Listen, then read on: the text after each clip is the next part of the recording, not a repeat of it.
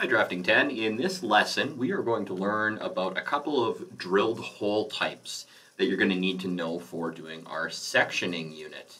And those two bore types are called countersinks and counterbores. I'll show you an example here from our drafting booklet. The first full sectional view exercise or example that we're going to do together has an instance of both. So you'll notice at the top here I've got a bunch of information about something that's called the CSK, and that's called a countersink. It's got information like diameter of 10, 30 deep, an 82-degree countersink, and 7 deep. So we've got a lot of information there, and we've got two depths, and you have to understand how to turn those this information into an appropriate countersink. On the lower section of this, we've got counterbores. That's actually a C there. So we've got a 20 CBORE, 10 deep, and the two holes indicate these two holes, but we also have a diameter of 13. So we're going to turn this information into an appropriate counterbore.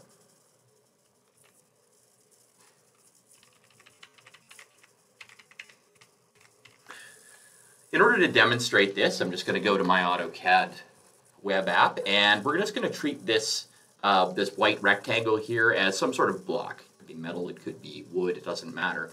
And I'm going to show you how to prepare this for a front view, a front sectional view, a full sectional view, and what these counterbores and countersinks might look like. Counterbore is the easier of the two, so we'll look at that first. What a counterbore will look like is a hole that is offset, or that is drilled into the object, that has a rectangular shape. So, you know, something like this. And the idea is that, this doesn't work out perfectly, but the idea is that there is a bolt, a machine bolt of some type that will slot perfectly into that, and this area at the bottom is threaded. So you'll screw it in, and the head of that bolt will be flush with the top of the object. So that's what a counterbore will look like, and you obviously have to have certain dimensions. You have to have a diameter for the top part, you have to have a diameter for the threaded part, and then you also have to have a depth for the entire thing, how far does it go into the object, as well as a depth for this head portion. So that's why we have all of that information. A countersink looks a little different. It's the same idea, but the heads of the bolts that go into a countersink have a different shape. Instead of being 90-degree angles, you're going to see something like this. This might not match up perfectly, but I think you'll get the idea. So it'll be something like this. The same idea, the bottom part is threaded, the top part is the head of the screw or the bolt, and this is supposed to sink right into the material, so again, the very top of the bolt or the screw is flush with the top of the object. And for this one, you notice we have angled portions, and those angled portions are what that degree measurement for the countersink is. So we just want a quick review. This one up here is a CBORE or counterbore.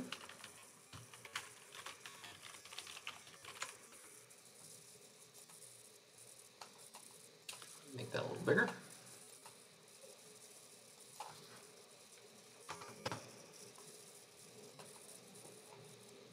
A little bigger than that. Right. So that's a counterbore. And this one over here is a countersink. CSK, countersink, as in sinking into the wood or material and pouring into the material. Okay, so these were just quick sketches. Let's actually get to our feed block so I can show you an example of how these would work. We're going to start with the counterbores, and we'll just do one of them because these two are exactly alike. So I need a center point. I'm drawing this from the front view, so it's a section view. Essentially, imagine running a bandsaw right through the middle of this object, so it's cut in half lengthwise, and we're going to be looking at it from the front view, so we're basically looking at it from this length here.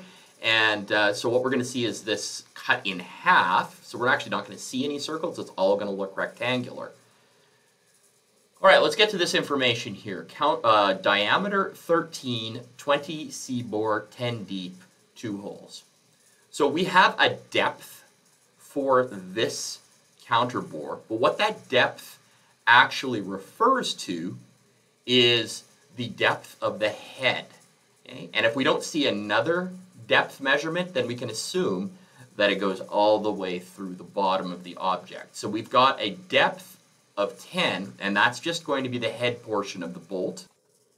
And then we've got these other two measurements. So our diameter 13, it looks like it's pointing to the outside of the counterbore, but actually, because we've got a 20 in front of the CBORE, this 20 is the indicator of the outside width or diameter of the larger hole, so the hole for the head, and the 13 is actually referring to the narrower part where it is threaded at the bottom. So you got to be a little bit careful when you're reading your counterbore measurements. So let's put this into practice. We know at the very top of our object, our counterbore is going to be 20 in diameter. So let's flip back over to our drawing. And what we need is we need to have some sort of starting point. Let's call it the center of the object. And I'm just going to go to my layers menu and I'm just going to throw a quick center line in. And it doesn't really matter where I start in this object. I'll start right here. Hopefully that gives me enough space. So we're going to treat this as the dead center of our counterbore. And we indicated that it should be a diameter of 20. So it's going to have a radius of 10 at the top or diameter of 20. It doesn't really matter which one you pick. You're going to draw these in object lines. So I'm going to take an object line. And then what I'm actually going to do is I'm just going to, because I know it's 20 and I know the center is there, I'm just going to draw a horizontal line 20 in length here. And obviously my scale is super small on this drawing. So I'm just going to bring this down here. Zoom in a little bit. So this is a line of 20 in length. I'm just going to grab it from the middle and then I'm going to place the middle there. That way I don't have to make two lines, you know, drawing 5 this way and 5 the other way. I'll just draw the one line. So there's our 20 in diameter. Now let's look back and see what additional information we have.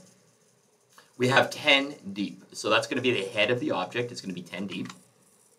So that's going to be a vertical measurement. And we can offset that with this line, or we can just take our object, take our object line, draw a line from here, straight down 10, and then do the same thing on the other side, straight down 10. And then we just need to know how far to go in to narrow it. Now your counterbore head bolt when in a section view is actually always going to have a line straight across all the way across to the end. So you might as well draw that in right now. We've drawn the head portion. So the head of the bolt, which is wider than the threaded part, is going to fit perfectly into our block right here. So it's flush with the top of the block. And at this point I can probably get rid of that red line. It was just used as a construction line. We don't really need it anymore. I'll zoom back in. All right, so we've got our diameter for the head. We've got our depth for the head. Now we use this other information. Oops. We use our other information here to finish it up. Because we don't have a second depth measurement, we need to assume that it goes right to the bottom of the object. So we need to know what it narrows to, which is 13 in diameter. Okay, so I would approach this the exact same way I did the top diameter. I would just draw a line horizontal that I know is going to be 13, and then I can just grab it, and paste it dead center. And now I do have more than one line there, but I can get rid of that second one later. We don't really generally want to have lines on top of each other, but I needed to know where this section went. So this goes all the way through the object. My object is really large right now, so if I zoom out, and that's just a scale thing because I just wanted an example. So I'm just going to send this counterbolt down 100. Yeah, maybe 50 is fine. Okay, and then I'm going over another 13, and then I'm going up to where it meets the object. So in this case, I actually added a dimension to this. I added another depth. I added a 50 deep. Because the object scale is so off, I didn't want to have this tiny little bolt running all the way through this huge object. So I arbitrarily added another depth there. So that's a counterbore. You can see it's got the rectangular head, all 90 degrees. It's got the outer counterbore diameter. It's got the inner counterbore diameter. And that's all you need to do for them. When you are submitting your final drawing, just like circles, these will have a center line running through the middle. So you're going to want to go to your center line when you're done everything, and you're going to want to just make sure that you extend it a little bit beyond, and then a little bit beyond at the top. Once again, my scale for this, oops, don't change the angle. My scale for this object is huge. So when I'm looking at my center line here, I'm not seeing any of the normal short dash, long dash, short dash, and that's just a line scale thing. So you can always go back into your layer, and then you can go to your properties for that layer, or you can just select the line and go to the properties for that. And you've got a line type scale, and I need to make this smaller, I believe. So maybe I'll go 0.1, which is 10%, and let's see what that looks like. Nope, still can't see it. Maybe I needed to go the other way. 10. Nope, still can't see it. So we need to have, oh, line type continuous. That shouldn't be continuous. That should be center. There we go. And then put my scale back down to 1. There we go. So I had my, for some reason I had my line type is continuous, but for center lines we know that we should have that long dash, short dash. So there you go. That would be a counterbore based upon those measurements. Now we're going to go to the countersink, which is a bit more difficult, but once you get the process down, it shouldn't be bad. So for our countersink, we have two depths. We have the depth of the head portion, which is a vertical depth, even though this is on an angle. And then we've got a depth for the entire hole. So it doesn't go all the way through the block. This one only goes down 30 from the very top of the object. Okay? Now we have an opening diameter of 10. An opening diameter of 10, but that's actually referring to this inner diameter. Okay? The outer diameter for this, we have to figure out when we do an 82-degree countersink. I'll show you how we're going to handle that. We said that it was 30 deep and the head was 7 deep. So let's just kind of take let's take care of that first. I'm just going to copy this center line over because I know I'm going to need one for my new object. And let's start with what we know about this object. We know that it goes down 30 for sure. So I could draw myself a con line that goes down 30. If I wish, maybe I'll use this center line. Or this center, and that needs to go down 30. So this is the entire depth of that piece, including the head portion goes down to there. Now I also know that the inner threaded diameter is 10. So I can take care of that too, and I'm going to do it with construction lines for now because I'm going to have to delete some stuff at the top. So I'm just going to take care of the diameter 10, and I'm going to put that, I'm going to grab it from the middle, oops, grab it from the middle. I'm going to put that right flush with the top of the object, and then I'm going to draw a few more construction lines down just to indicate that that's somewhere in that neighborhood there is where our threaded portion is going to be when we're done. We know that the head portion, okay, the head portion is 7 deep. So from the top of the object, we need to go 7 down. I could offset this line again and do it that way. I'm just going to grab a red construction line, so it looks different than the others, and then I'm going to go down 10.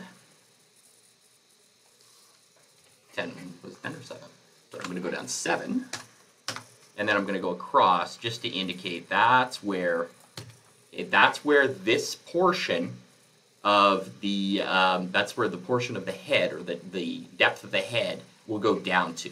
So it's going to be some sort of angle in here. The problem is we don't know how wide the very top of the hole is going to be. We actually have to figure that out using our countersink angle, which is 82 degrees in this, kind of an odd angle.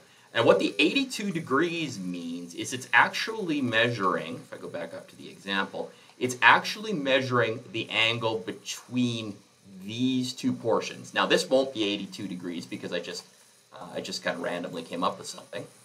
But if you measure between there and there, that angle is the countersink angle. So this one is a 60 degree, okay, but I want mine to be 82 degrees. So it's actually going to flare out a little bit more this way. The question is, how do I figure out, okay, how do I figure out what angle to draw these lines at in order to make that work? Okay, now there's just a tiny little bit of math involved here, but it's pretty simple stuff. So I'm just going to make a straight line, which is 180 degrees. if I want to have two angles, or if I want to have something like this, where there's an angle between those two lines, I need to take into account the angle here as well as the angle on the outside. And both of the angles on the outside are going to be the same if we've done this. I'm just going to create a random, well, it's not really random because I'm using my snaps, but this should be right there. That's a 45, and I assume the other line's a 45 as well. So if a straight line is 180 degrees, let's just look at what we've got here between these angles. I've got, between that and that, I've got 38 degrees from here. Maybe I did do this too randomly. To there, I've got, I think maybe this line isn't actually 45 degrees. I just wanted to use my snap so I could get some nice round numbers for my angles. Maybe I didn't make this 45, so we'll make it 45. There's 45. All right, so I go back and measure my angles again. Click one line, click the other line. Sometimes it defaults to measuring a linear distance when you want it to measure an angle. I think you just gotta wait till it gets to the square. Okay, so that's 45, like it should be. And we'd like to see the same thing over here. So except this one should be 90 because it's two 45s, right? So there's our 90, which means that this last one should be 45 as well. Is there something seriously wrong? Square, make sure it's a square.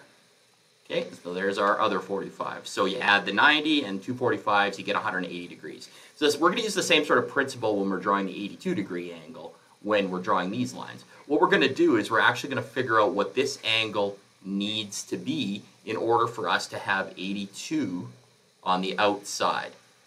Okay, so our entire angle in here being 82, how much more do we need to add?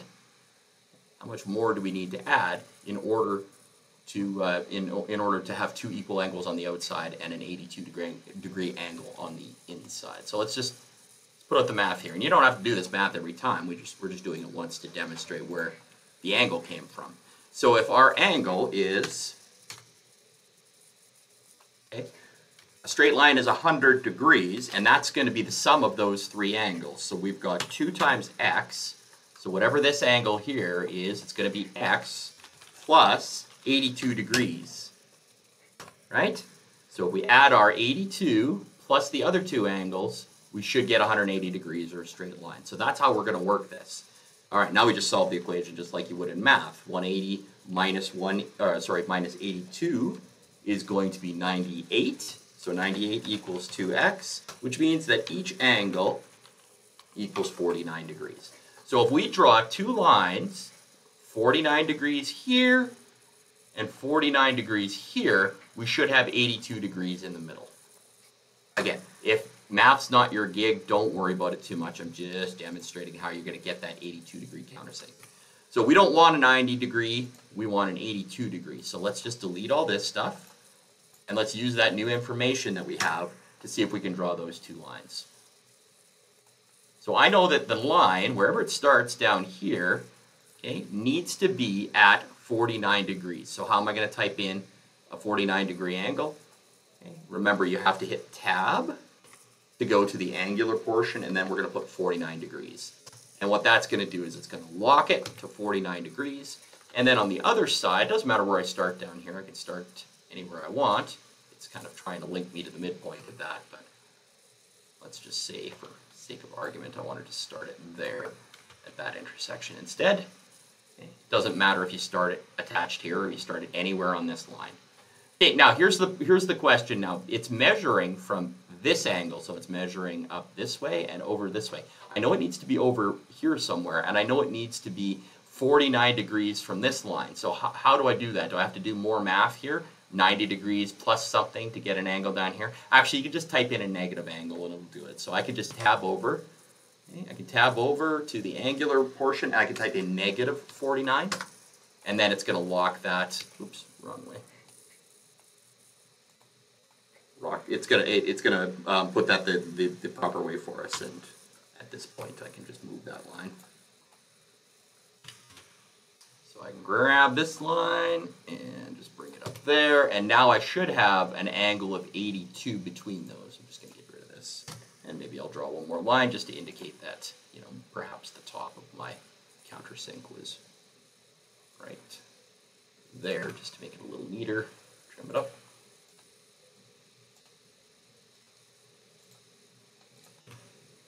So there's our countersink, and if we've done things properly and I measure the angle in between these two, it should be 82 degrees now. So if I can start here and I go to there, 82 degrees, perfect. Okay, so this one thus should be 49. That should be 49. It is, and this one will be 49 as well. Except, if you think about it, there it's 49. Okay. So what angle should I really have drawn this at if I wanted to have it, you know, go in place perfectly instead of going down here and moving it? You can figure that out pretty easily just by clicking the line and then clicking this line. And it's 131 degrees. So if you use 49 degrees and 131 degrees, these two lines will give you an inner angle of 82 degrees, which is going to, you know, a fairly common countersink angle. Okay, so a little bit of math there. Hopefully didn't drive anybody too crazy with it, but let's use what we learned there to see if we can finish off this countersink. So we know it starts here and we know it goes out to there somewhere, but we do know the angle, and that's the important thing. So we'll go and draw a white line this time because it's going to be an actual object line. We're going to start it at the depth 0.7 there. We know it goes up here somewhere. Let's not snap it to anything. Let's bring it past, and let's make sure that angle is perfect. So I'm past the top of the object. I'm going to hit Tab key to move over to the angle. I know that angle needs to be 49 degrees, so there it is. That's a perfect 49 degree angle from, you know, this red line here. From there to there is 49 degrees. And then we figured that the other one was 131 degrees, which is fine. So I'll just make sure that it's passed, and then we'll go 131, and there's your 131. Now you can just trim. Go to your modify, go to your trim tool, get rid of that extra portion that we don't need, get rid of that extra portion we don't need, and then let's check our angle. So between here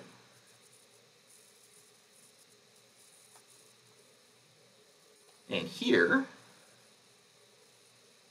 should have 82 degrees. So you can monkey with it a little bit, but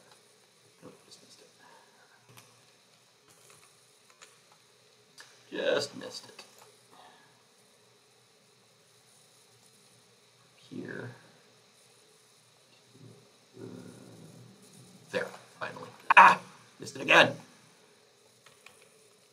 One of the annoying things about, unfortunately, about the web version, as much as you can do, little things like this are a little bit more frustrating than they would be if you were using the desktop version. Okay, there we go. I can see it's 82 degrees.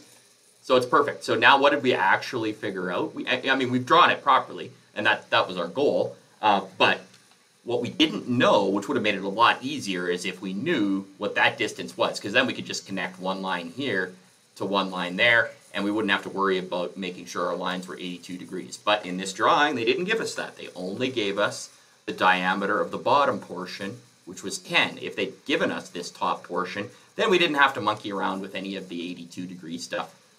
Most cases, they won't give you that information, so you will have to use this technique. That's why it's important to practice it.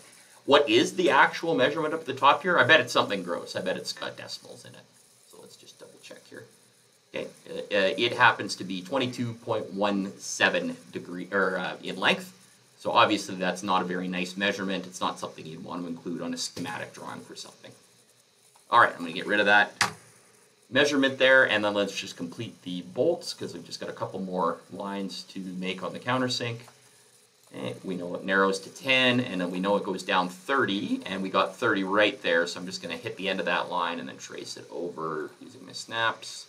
Bang, bang. Okay, and then when we turn off our con lines, or hide our con lines, okay, you just have to add this line here.